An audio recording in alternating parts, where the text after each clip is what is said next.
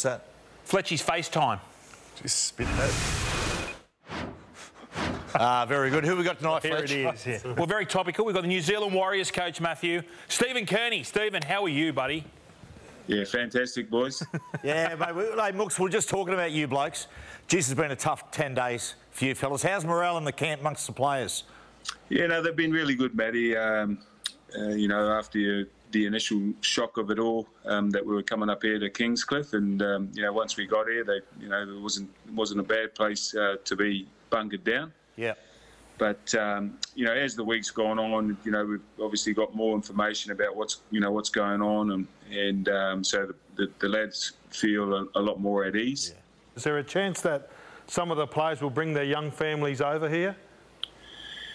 You know, that was the plan. You know, that was the plan. But you know, as of tomorrow, 9 o'clock tomorrow Australian time, if you've got a New Zealand passport, you know, you won't be able to get into the country after 9 p.m. tomorrow night. So, you know, that'll make it. You know, that's going to make it a little bit difficult. You know, but the boys are, like I said, they're committed. You know, we've got a game this weekend against the Raiders. You know, at Seabus Stadium. You know, we're committed to making sure that we do our best and you know, see what happens from there.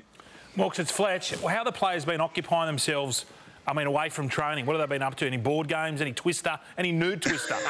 Anything like that? No.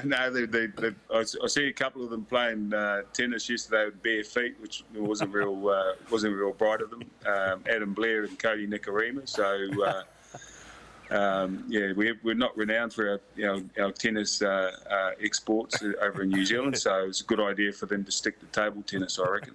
Not a bad idea. Mooks, it's Heine, mate. You know, you're going to be locked up for a long time, possibly. Who's going to give you the shits the most? Which players actually going to kill you? Oh, mate, a lot of them. Yeah, a lot of them. No, there's a couple. There's a couple there. You know, Cody. You know, he's a little shitbag. There's no doubt about that. But no, there's a couple in there. But yeah, it'd be wrong for me to point them out. Yeah. They might be the ones. They might be the ones on the plane going home. Yeah.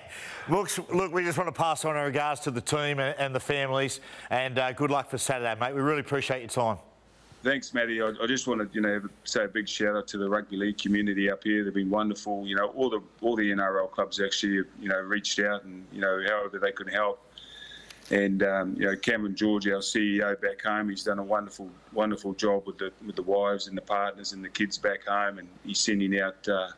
They got meals all this week, all delivered to their houses. So they're doing a wonderful job. Good on you, Mooks. Thanks for your time, awesome, mate. Boys. Thank you. Done. See you, bud. Yeah, there we go, Steve Kearney. Thanks, and incredibly difficult situation for the Warriors. We wish them all the best for Saturday.